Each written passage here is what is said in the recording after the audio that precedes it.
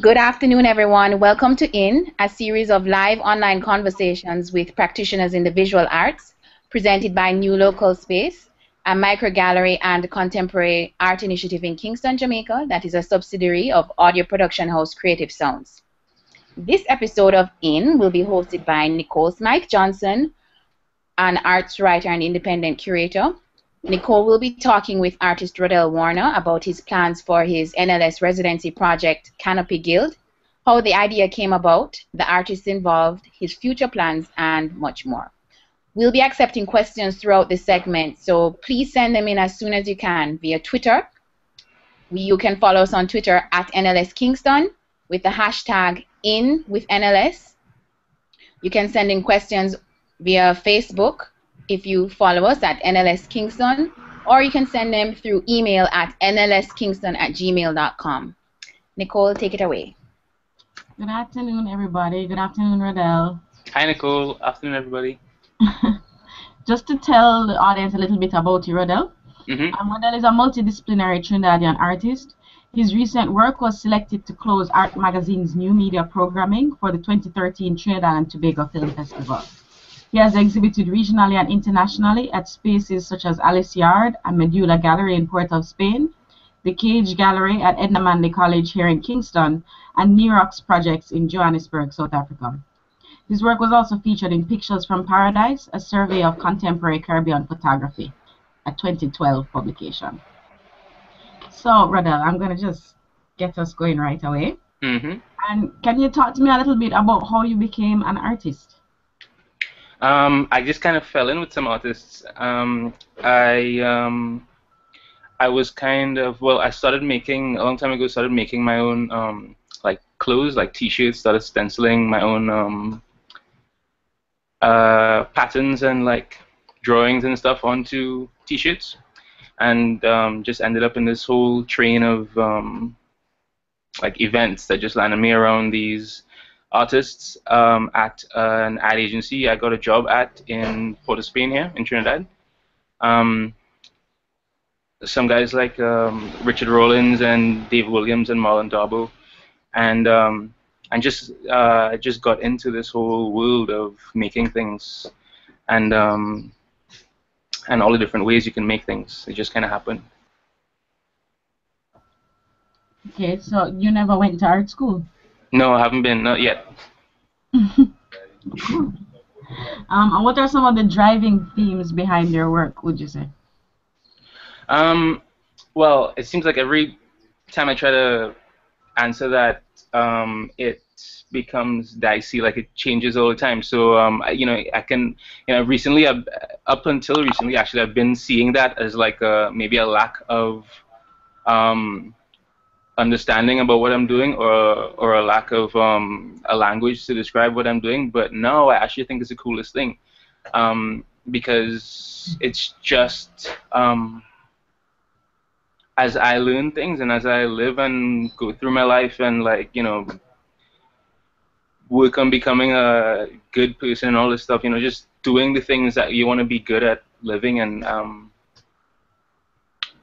I learn things and I put it into the work. So it's just, I feel like if I give an answer, it wouldn't be true. I have no idea what I'm doing. I'm doing many things, is what it truly feels like. So it's sort of an overall practice of living better.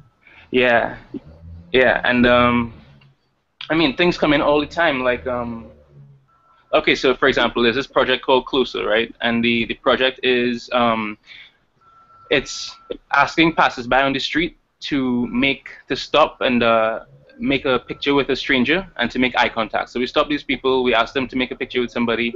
All they have to do is look at the person, and we get this series of pictures.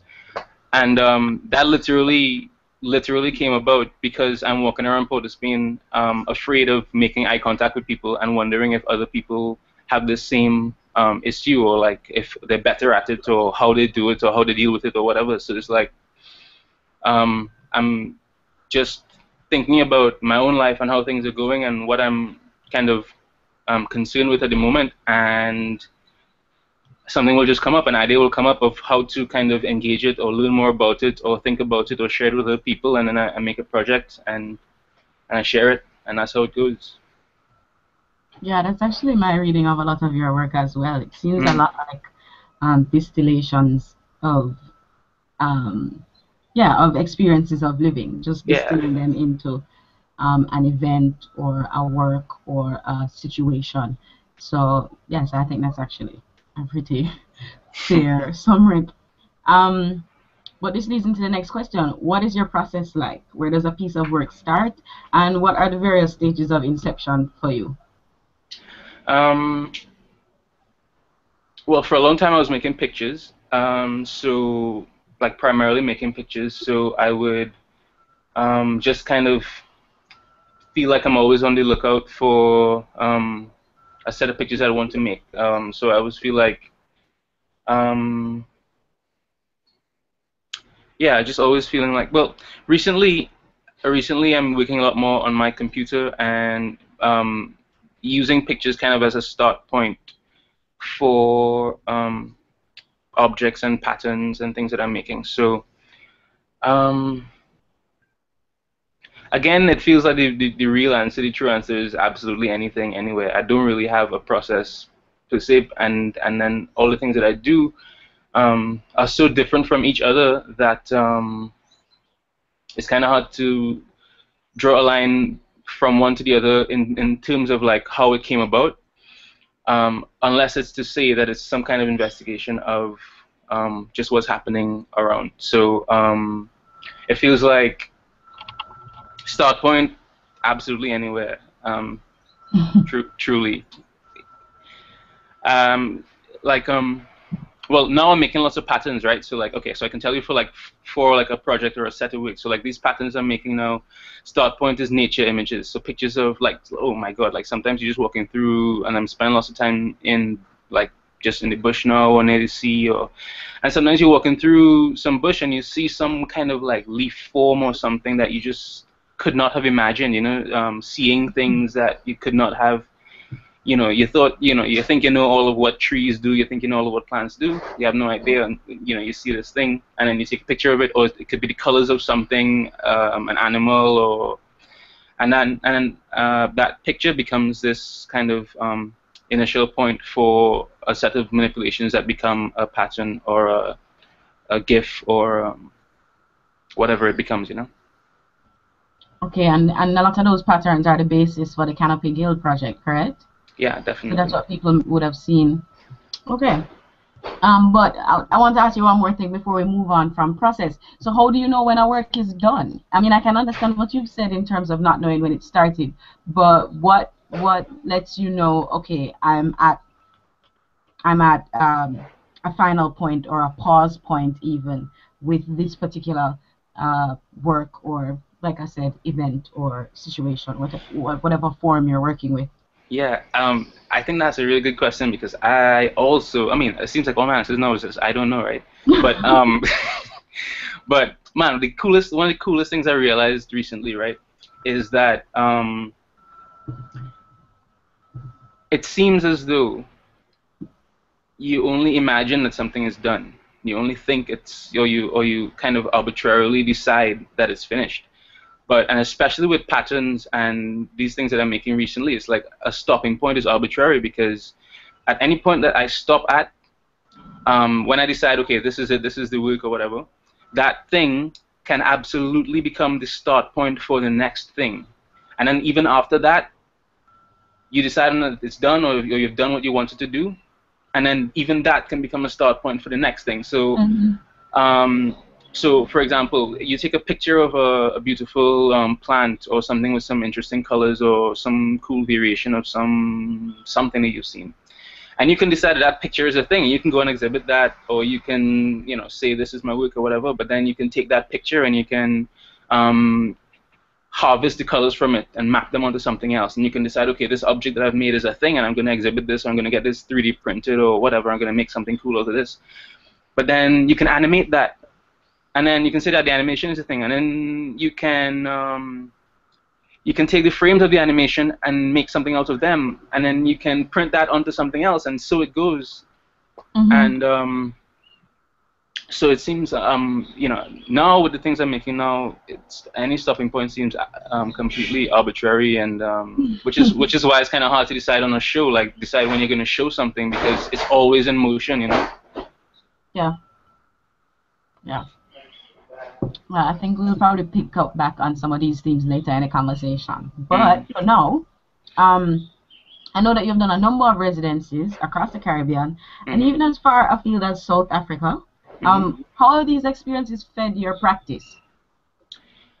Man, every one of these experiences has been extremely rich, and the coolest thing about kind of dropping yourself into or being dropped into communities of artists and musicians and stuff is that all these things that people have worked out already, I mean, which is what culture is, right? Like all these kind of solutions that people have worked out, like you just kind of get to pick up, all of a sudden you get to kind of drop right into all these other people's ways of doing things or ways of working things out. Or so I mean I haven't been to school formally, but this feels like my education, like I know like I kind of have been able to do so many things because I've been exposed to people doing different things. So I can, while it's difficult sometimes to specifically pinpoint, I got this from there and I got that from there. I definitely know how valuable it's been to kind of just been privy to all these different scenes, like all these different groups of people who have their own thing worked out, And I suppose with whom you maintain relationships. Yeah, definitely, and who I also, which is a cool thing about it, right? Like who I also get to be somebody too, like who I also get to share with, right? And that exchange thing is just one of the coolest things. I was actually thinking this the other day, like, I think the absolute coolest thing about working as an artist is just getting to meet so many people who are interested in living in all these different ways and like working it out, like just doing cool stuff and enjoying life and being free and sharing that. And that's, I don't know how else I would have got to meet so many cool people. Nice. And what are some of the things that attract you to this particular residency, you'd say? Well, there was kind of a challenge to make an interesting proposal, and well, there's a lot of cool people working in Jamaica, and while the call was out, and this was like a year and a half ago or something, I was kind of aware that it was like, because I was also in Jamaica at the time, and I was just imagining how cool it would be to work with all these people around. There's a lot of cool people working in Trinidad too, but to be in a new scene is always very exciting. So just imagining being there, and then the forest and the hills and stuff are like super lush and like just ridiculously textured and like varied. So just that also, I'm just very affected by the place and the people. So it just feels good, like it's something I want to do. Oh, well, we'll be very happy to have you. Okay, so your career is a pretty varied one. It includes elements of photography, GIFs, video, sound, installation, design. I'm sure I'm leaving stuff out. And most recently, performance, right? What you did as part of New Media at TTFF.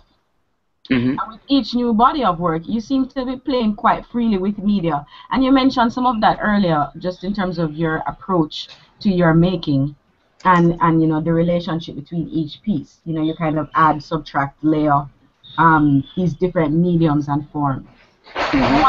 Talk to me a little bit about your relationship with medium, and if you could connect that to how that relationship feeds into Canopy Guild and its engagement of media. That would be. Okay.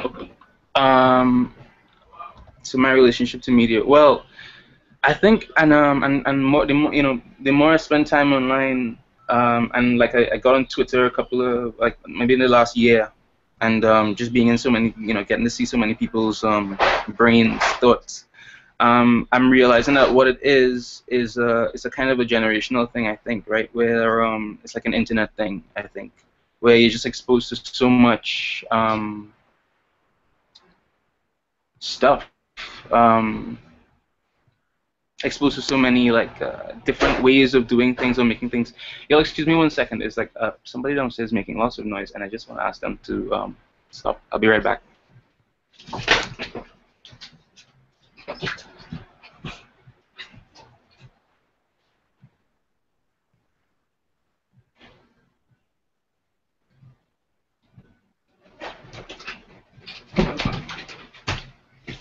Yes, I guess life happens.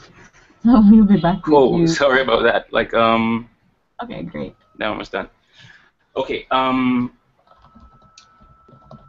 So yeah. So like and this is the thing. Like when so I used to stencil T-shirts, right? And then um I got Photoshop at some point to like learn how to do, like, manipulate images better. And then I started working at a printery, and I kind of learned a little bit about how the print process works. And then I got into advertising, and I started hanging around with all these artists, and learned about photography, and learned about a little bit of web stuff. And but at that point, got online and like saw how all these people over the world were doing so many different kinds of things, and seeing really the fluidity between all these different mediums, right? Like, it's not really, you don't really have to be a this or a that, or you might think you're a this or a that, and you might find that you're something else, or that the two things are not separate at all. Mm-hmm. So that's how I feel things work, like not just art, like I feel everything is kind of like that. So so relationship to media is just like, it's not so important. It seems, right? It seems that what you actually make something out of is not so important. More important seems to be what you're trying to communicate, and then so whatever is the best way to communicate that, then you go about it that way. So the cool thing about, I think, for this project, working with all these different people, is that you're gonna have all these different people with all these different things to say, and we're going to like work with the same material, but you're gonna get all these different expressions, and that's gonna be really cool. Absolutely. I'm not sure if I answered the question or if I got distracted. No, what I'm reading from what you're saying is that it's sort of, in the way that I might consider myself an interdisciplinary thinker, so that Yeah. I'm not so attached to saying, oh, I study, or I'm an art historian, or I am an anthropologist, or I am a whatever. It's very comfortable for me to say interdisciplinary, and it's extremely uncomfortable for me to try to occupy any particular discipline. So it sounds like what you're saying in terms of that fluidity between media is that you're kind of having the same kind of conversation that I have about disciplines in the space of media. Yeah, definitely. Okay. We actually have some questions coming in already, but okay. I'm going to leave those to the end, if that's fine with you. Or you want to take the question now? Either is cool with me. Yeah, let's take it. That sounds like a cool idea. All right, let's mix it up. So the question is this. In a world where self-aware focus is prized, how does your particular approach, which is very open in a singular way, how does it thrive? How do you thrive creatively? How does it thrive? Well, what happens is that since I'm making so many different kinds of things, I actually end up getting connected to lots of different kinds of people who are doing different kinds of things, and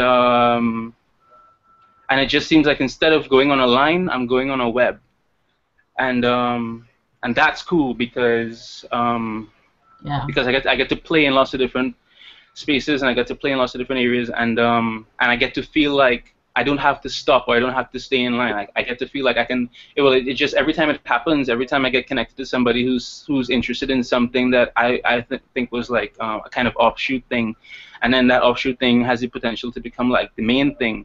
or like the thing that people seem most interested in, and that I should maybe that there's opportunities to continue doing. You know, that stuff just makes me very like excited. Like you just feel like, you know, if you just go ahead and just do your thing, you know. And, so that's it. That's what it feels like. And like for example, like right now, a lot of what might be getting some interest is these gifts that I'm making, right?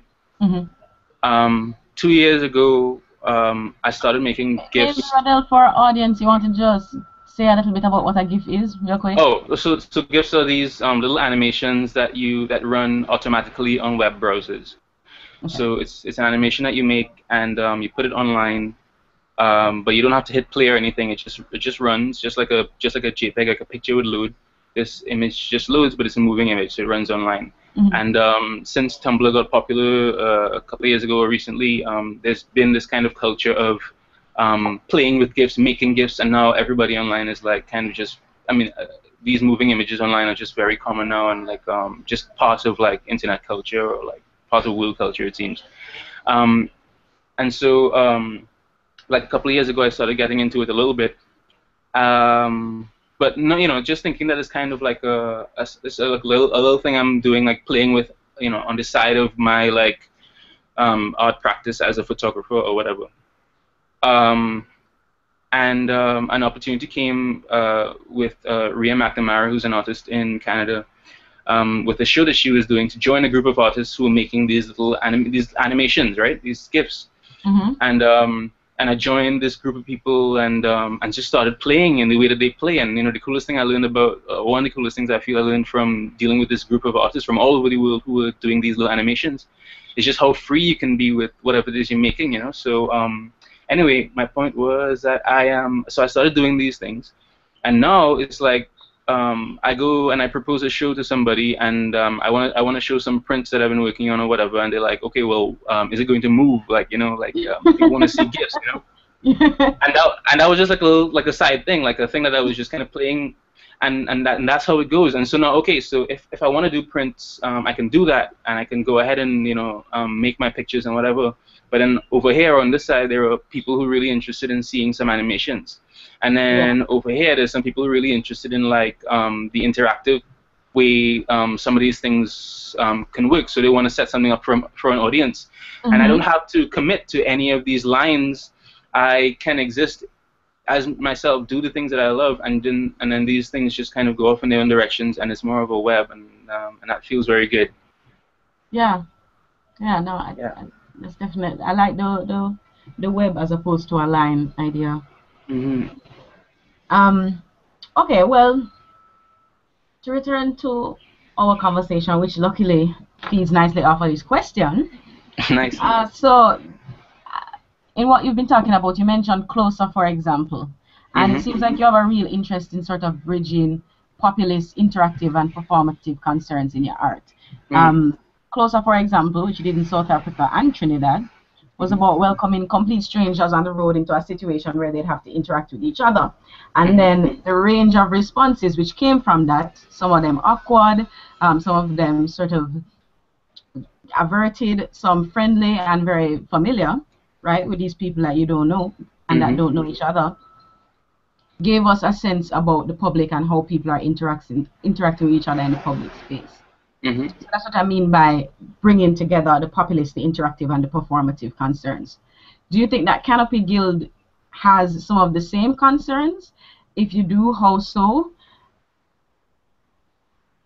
Yeah, I think it definitely does, because in a way, okay, so with Closer, it's kind of, that was kind of about my kind of experience with making eye contact in town and wanting to see how other people do that, or handle that, or yeah, what other people's experiences of that would be.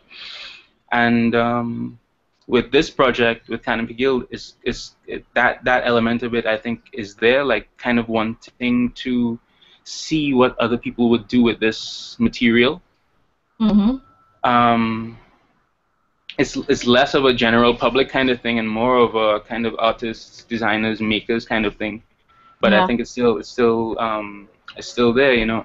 And and also it kind of engages a look like a particular space. So we're making images of Jamaica, and we're kind of or even of the Caribbean, or um, like when I was doing Closer also, that was in 2009, and one of the things that was happening around that time is I just got introduced to or started working around Dave Williams and Richard Rollins, right? These two artists. And lots of the conversations that we had around that time had to do with being in Trinidad, and I was like, I might have been 20, what was I, like, I don't know, like 22 or something, and lots of the people I was hanging out with, and lots of people my age were kind of like not interested in Trinidad at all. Like, everybody just wants to get out of the country, everybody wants to go to the States or whatever, and like the idea of the place in your mind, like your idea of the place that you are from, or the place that you are, is this idea, this hateful idea, and it also affects, or like it also influences how you think about yourself, And I meet these older fellas, and they're like, no, it's not like that. Like they love the place, and they can tell you all the reasons why they love the place. You just never knew. You just never heard about it. You never knew that there was so much to appreciate. So lots of my projects at that time were kind of from those conversations were kind of like kind of about all the things you could appreciate, right? So even and then yourself, or like, so more recently that's came up, right? Sorry? Because this is how the initial Bush images came up out of that's right. Yeah, exactly, and I can pinpoint like literally a conversation with Dave Williams and Sean Leonard, who runs Alice Yard, and they're talking about situations where people move away from, like, literally move out of the way of some bush or something to take a picture of themselves because you don't want any bush in your background. And when this is the stuff that the place is made of, and it's like this perfect metaphor for like this kind of self-loathing that way, like that's very common in the Caribbean, or like, I don't know. So started taking pictures of bush specifically, especially if I didn't like how it looked, and then paid attention to it, give love to it, and then see what can come out of it. And then all this stuff has come out of it, right? Like, I mean, so I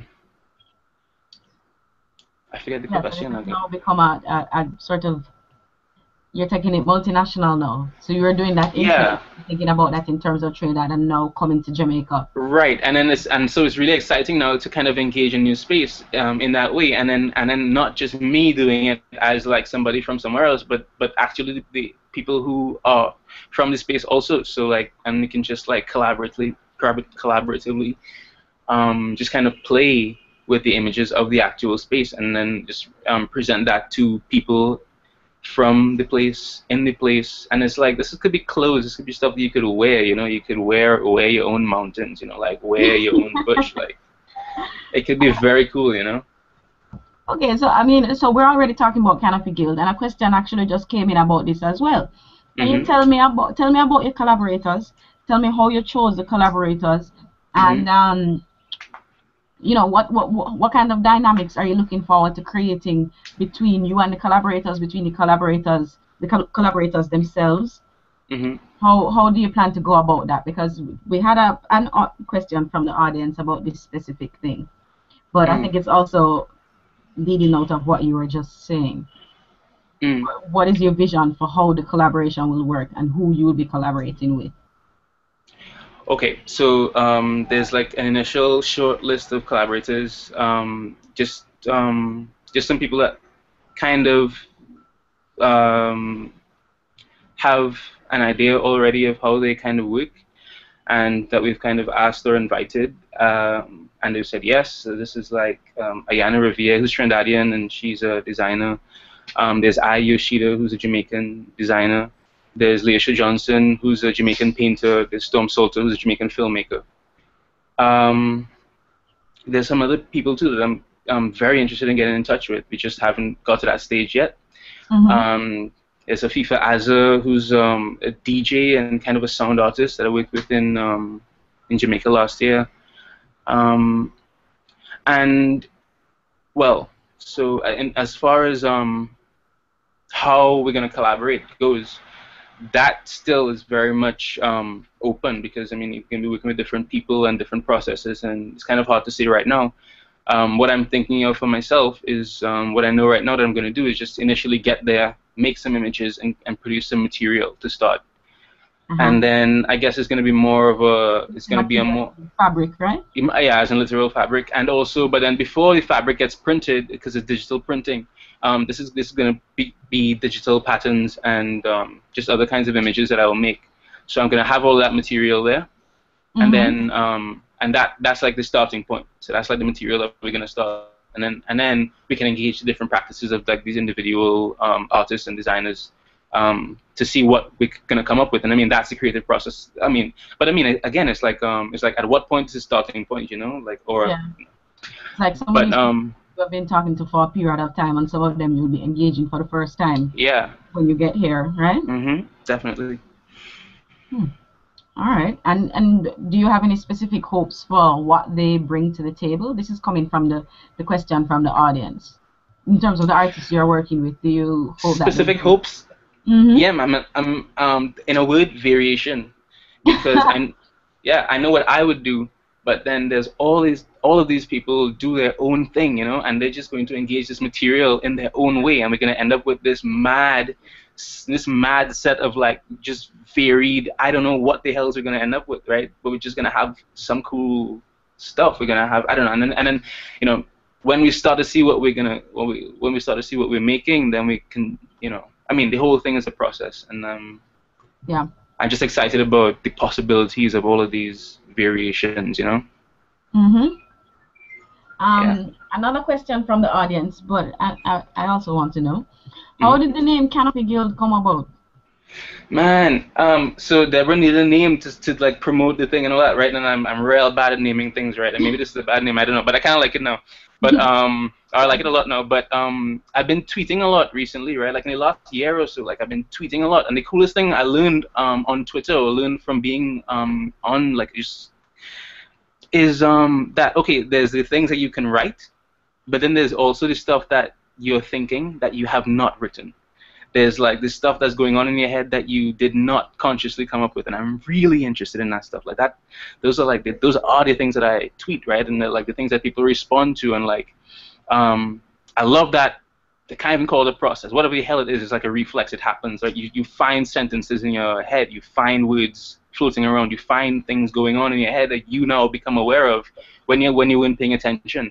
So Deborah needed a name for this project. It was kind of hard to name because I wasn't sure exactly what we were going to do yet.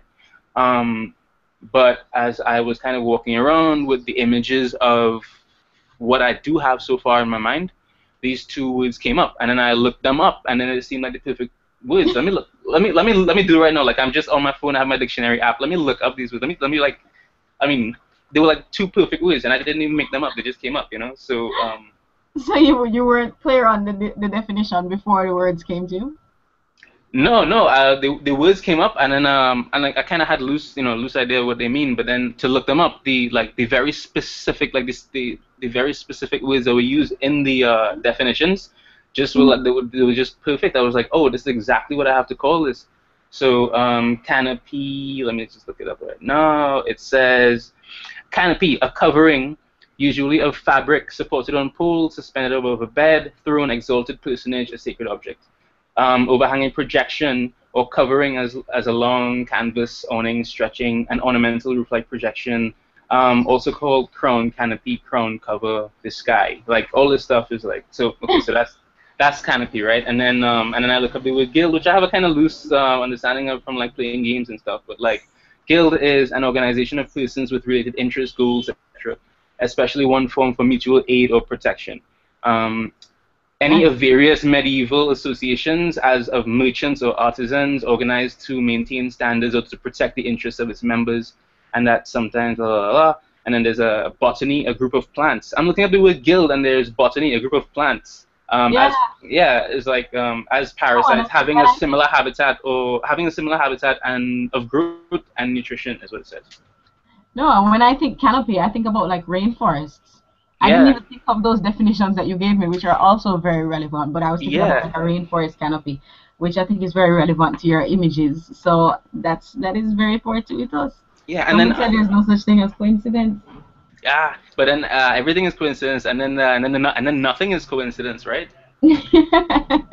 But it was also cool that it's a collaborative project, and this just feels like very much like a group. You know, it just feels very much like it says group. It just says group of people. So I just love that very much. And I felt like, you know, one of the things I was also thinking about is that when I name this thing, there's all these other people who are going to have to kind of say these words and communicate this name to people, right? Yeah. And it just felt like cool. It just felt very. I was happy to be able to have something that suggested this group interaction in the first place to be the words that start the whole thing. So nice. All right. Moving to a slightly different space now. But do you consider yourself a digital artist, and how do you interpret that term?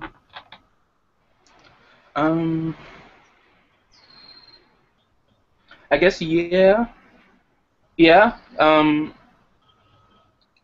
But going against all that we've said so far about, well, yeah, it's like in there. It's one of the things, you know. It's included. So yeah, you know, definitely that's one of the webs in the web. You know, one of the strings in the web. So definitely.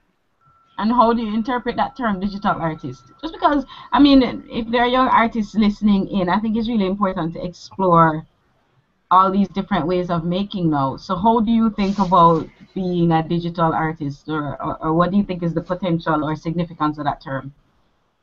Well, what I think is the potential or significance, I think the coolest thing about it is that it kind of just connects you to what feels like the vibe of the present moment, right? Like I don't know if this is just, I mean, this may be really subjective, but it just feels to me like the internet and, you know, just working in this way digitally, just working digitally is kind of like, I mean, we're in the information age or whatever, right? So this is like the thing that kind of defines us, right? Like, I mean, if you're an artist anywhere around this age or under a certain age, like you're probably automatically, you're probably gonna be, I mean, you're probably digital even if you don't try, you know.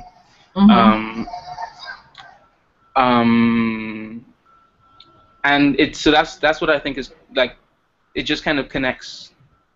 Yeah. I don't know if that no, that makes sense. Okay. You can take that. Cool. And what about your other projects? Are you working on other projects currently? Yeah, a couple of things.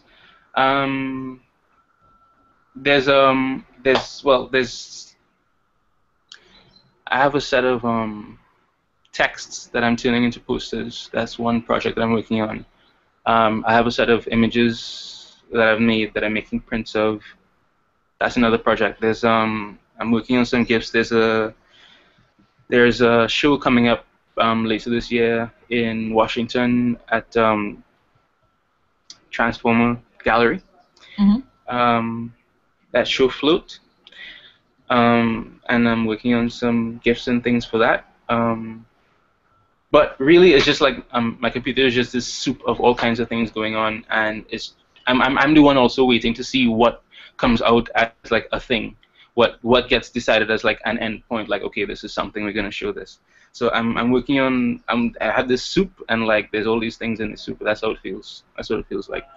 I would love to be able to say it, to be like more concrete and say, because even for myself, right? I mean, I would just love to be able to say I'm doing this specifically and that specifically. I'm doing project A, B, and C. Yeah, but it's X and endpoint. Exactly. That would be so cool, right? To just be able to say that. But I cannot say that right now. I just have a number of kind of, I just have this gradient of things going on. And are there any other shows? You mentioned Float in are there any other shows that you're showing? Oh yeah, there's a show called Fight in Berlin that's coming up later this month that I have sent a video to. I kind of took a risk and sent a video that I made. So there's this show. My friend Joe Thompson that I met in South Africa. He's a Canadian artist working in Germany, and he is curating this show with some colleagues of his, and invited me to participate. And so the way that this show is set up is that they have two artists and two visual artists and a writer, and there is no brief except that you know what's going to happen with the week, which is that it's just that these three things are going to be put together for a one-night exhibition. So they give you the dimensions of the screen that they have, and they've told me who the other artists are that I'm working with, or who are going to be shown on that night, and I just have to create something. And you know, the show is called Fight, so it's kind of about these things being put together, and what connects and what doesn't connect, and all that stuff. So there is that. There's also a project with Arc Magazine and Volta New York called Metanoia, I think it's called. Yes, and so kind of just kind of committed to doing that, also participating in that also, and with a host of like a bunch of artists that I really admire a lot. Yeah, I saw the list. It looks like a really interesting show. Yeah. So also just working on finalizing what I'm doing for that and that kind of thing. So yeah, there's some things coming up, and it feels like a really full, rich year is going to be, you know. Great. And so, you know, we've had an eventful week with Kickstarter. So yeah. How do you feel about Kickstarter as an option for external sources of funding, and how has the experience been for you so far? Well, it's very cool. Like, I mean, I have to say thanks to you and Deborah mostly, because you're the ones that have been doing lots of most of the communication about this campaign, right? And I mean, like, so I've you know, it's not like communication is not necessarily my forte, but you know, I would say in that kind of way. But you and Deborah have been working so much to just get all these different people aware of what's going on, and and so many people have contributed, and now it's almost I done. know, it's just $200 to go. Yeah, man, it's friggin' overwhelming. I'm so happy. Yeah, and I mean, that's so crazy. Oh, now it's at $275, right? So there's just what's that, $125 to go. That's crazy. Oh, awesome. Yeah, so it just feels really good, and it's cool because you know, I'm sure at some point Deborah must have been like, she's gonna do this project, she's gonna open the space, have this residency, and just gonna crowdfund it, and people are going to want this thing to happen, they're gonna make it happen. And that's exactly what's happening, and that's what happened last year too with Wilma Wilson's residency, right? And it's just kind of cool to see somebody say, I'm going to do something, and not have money be a thing, you know, just to hell with it. We're just gonna get the word out, and people are going to make this happen, and that's the coolest thing about it. Yeah, that's so cool. No, yeah, I mean, it definitely has its stress points. I know that Deborah has really championed this all throughout.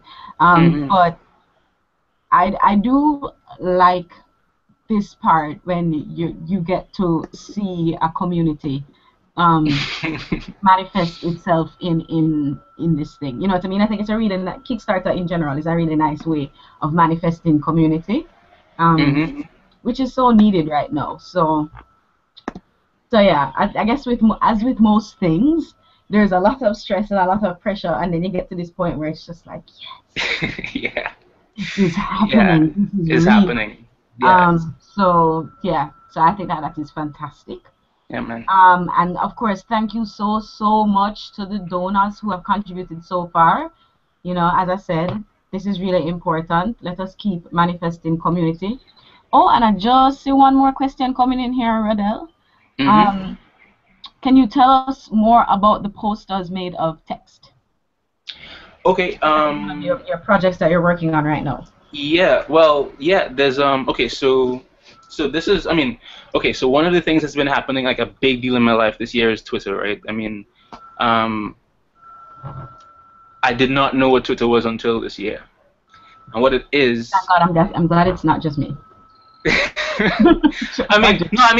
I mean, I knew of it, of course, and what it was, but the culture of it, oh my God, the culture of it, there's universes going on Twitter, there's whole universes going on, you know, there's whole worlds on Twitter, and so much of it is it's just thoughts. This is the closest thing so far, I think, to just being in people's heads, just the whole world, everybody just being in each other's heads, you know, it's just it's insane, and there's so much poetry, right? And you know, you see people talking about the fact that everybody's a poet. You know, like people are coming to this realization that like and language. Like I've learned so much about what language is, and like I mean I've learned so much about so much on Twitter, right?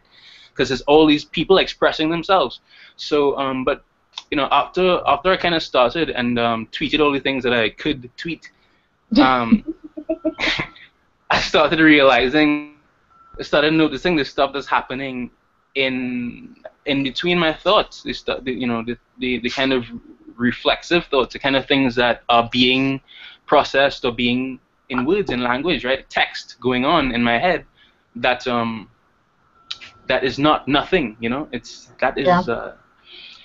And so I started kind of writing these things down, or those became the things that I tweet usually, you know. I do lots of, I mean, I have lots of bad tweets, like lots of really horrible tweets where I'm just trying too hard, and that's usually when I'm thinking too much. But the really good tweets are like, I can't even take credit for them because they're just going on in my head, right? Anyway, there's a set of texts that I have. There's 9 of them, and they each have 9 words in them, and I've thought of none of it. I have not written this stuff. It's just been like there in my head. And this is the stuff that I'm making these posters out of because they feel true. They feel like kind of like timeless or like poetic or whatever, and I can feel great about it because I don't have to take credit for it, right? Like I don't have to worry about. I mean, they just okay. So I can read a couple of them, but also these things, what they are, is before I wrote them down and decided I'm going to make a show out of it. What they were things that I found happening that I took on as kind of like mantras or just like little guiding sentences that I could just keep in mind, and they would like help me kind of move through whatever variation of life I was going through at the moment, and then I would forget about them quite naturally and another one would come up, and so it's been going. And then I noticed that the kind of like, I mean, it's like music, right? They have a kind of rhythm, and I realized that they all have 9 words in them. That was a cool thing to realize. Oh, so you realized that? Yeah, I'm telling you. 9 of them. It wasn't like yeah. you didn't enforce that on yourself. No, there's a sentence, and I love it, and then and I count on my fingers, and then there's 9 words, and I go, wow. So, okay, question. Do you is this related to the you did some similar work for that project you did last year at Alice Yard, Year of the Snake, right? You had some posters with phrases. Is it related to that work? Yeah, kind of. But a lot of that stuff was stuff that I felt that I wrote, and I maybe I shouldn't say this now, right? Because maybe it's like, but I really hate that little thing I made now. I really don't like it so much. I once heard there's an expression that I heard online recently. This guy Alan Watts was talking about it, and the expression is when something stinks of Zen. And it's when you trying so hard to be chill about something that is just the opposite, you know. And I kind of feel like that little book, like I should have, like if I had to do that project over, and I have done versions of it since, I do it without the text, I do it without the instructions, because it's just too much. But these I don't feel that way about, because I don't have any motive. It's just stuff that I kind of heard in my head that I like. Like there was one day, okay, so I remember one, so I'll tell you a story. It's a short story. One day I'm at work, I'm in this office, right, and I'm like, I've been in the office for days and days, it feels like, for one long day it feels like, right, and and I need to go outside and just get some sun or something because I'm just dying, right, and I go outside and like walk around the block, which feels like going to, like, I mean, it just feels like an animal in a cage, right, you can't walk too far, you walk around the block, right, you don't want to be, you know, so I walk around the block to get some exercise, to get some sun or something. And I mean, the sun was high in the sky, right? The sun was high, and I felt like the sun was like, I'm looking at the sun and I feel it feels very, very present, right? And then I catch myself trying to like imagine what's going on here. I catch myself like writing, and I don't want to because I'm bad. I'm a bad writer. And then I just shut up about the sun. I get some water or something, and I go back to the office and I sit down. And then there's a window behind me. And in the window behind me, suddenly the sun has dipped into my view through the window. And clear as a bell in my head is the text, "Only the sun knows what I really look like." And I just thought that was the coolest thing. Yeah. And like, because I mean, I'm having this day where like I'm questioning all this stuff about what, you know, this job that I have and like all this stuff.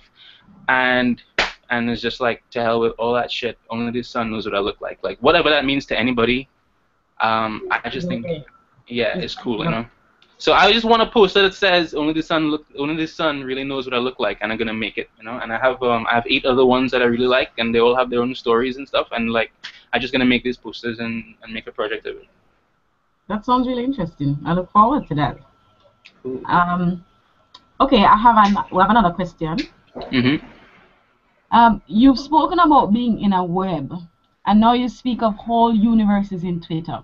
Is there an element of tapping into pre-existing systems or networks that is an important part of your process or ideology as an artist? How do you see yourself contributing to such webs, as you might call it? I think this question is so right up your alley. Go. Wait, repeat the last part for me, the last part of the sentence that you just said. How do you see yourself contributing to such webs, as you might call it? Oh, okay. So the first part of the question is there an element of tapping into pre-existing systems or networks that is an important part of your process or ideology?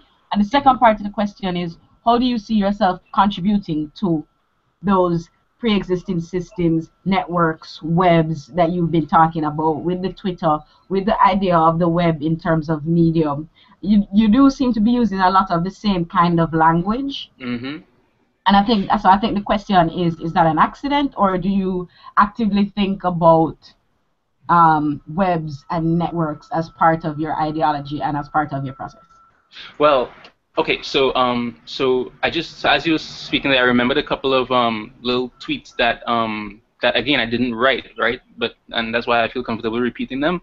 So there was one that said one said we never stopped creating the world. And another one said, you never stop having ancestors.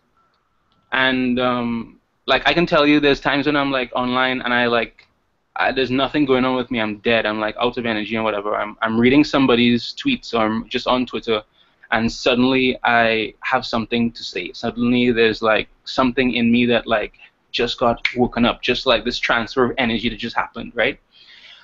So the question is about these pre-existing, well, did I hear correctly? Like this pre-existing, I mean, you repeated it lots of times. These pre-existing like webs or like systems, cool, right? And I think on many levels, like that's what we're in, like that's what the world is, right? Of course. So like, so yeah, so when I, like, I mean, let me try not to get too excited, but what I'm saying is... No, get excited, get excited. Man, I absolutely think that that's how I think the best stuff comes about, because it's not... it's when you kind of tap into, is the word that the person uses, exactly. When you kind of like find yourself... tapping into a pre-existing system or network? Yeah, and then you realize yourself as simply the drop of water at the end of the leaf, right? Yeah. And... all of this is going on, all this stuff is happening, and all the rain is falling, all the trees are growing, and you are the drop of water at the end of the leaf, and that's exactly what it feels like. And yeah, I think that says it. That I like that. That says it. Okay, and then the second part of the question, which is how do you contribute? How do you see yourself contributing to those webs, those systems, those networks, pre-existing or otherwise? Because I guess what we're saying here is that they are all in a way pre-existing. So like, what's your role, you see, in all of that? Well, so all right. So I think about that a lot, right? And like, since a lot of my friends and a lot of like my mentors are these older people, and their concerns are kind of all, you know, very much that the whole place is going to shit, and like what we're gonna do about it. This question comes up a lot, you know, like how do you see yourself contributing? What are you doing? Well, last year for a long time, one mantra that I was working with a lot. That just one of these things that just came up with, it said it was just deliver freedom by example. And then for me that puts me into a perspective that I enjoy a lot, because all I need to do now is express myself. All I need to do is be what I want to be, and I see that as adding, you know, I am what I have to give. So all my only responsibility now is to be, and that's not a small responsibility, to be yourself and to do things that you want to do, and to, you know, whatever it means. And it kind of liberates me from having to have anything to teach or to show, or, you know, it just the only thing I have to do is be myself and deliver freedom by example. That's how I see it, and that's kind of a perspective that I enjoy.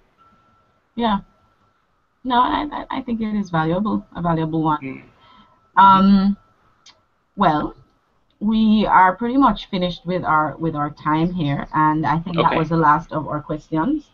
Okay. So thank you so much, Rodell, for joining us. Thanks you too, Nicole. Thank you very much. Yes, thanks for talking to me on this Sunday afternoon.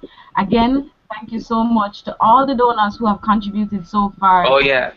Thank you very much. Thanks to all the people who made this project happen, because it's going to happen, and like shit, man, like this is going to be cool. Oh, it's at 34, 35 now. We're over the goal now. We have more money than we need. Oh, nice. Oh. Wow. Yeah. So, I just want to tell you again, thank you to everyone who's tuned in. We have and the conversation is going to be archived on the NLS YouTube channel. And as Rodell and Nicole just stated, we are at the goal now for Canopy Guild. That's fantastic. That's cool. Great. And yeah, so we look forward to working together and having the project realized over the next couple of months. It's going to be a blast, and it's going to be quite an experience to share with everyone. Thanks for joining in, and have a great Sunday. Yes. Thank you, Nicole. Thank you, Rodell. Thanks, Deborah. All right. Bye-bye. Bye-bye.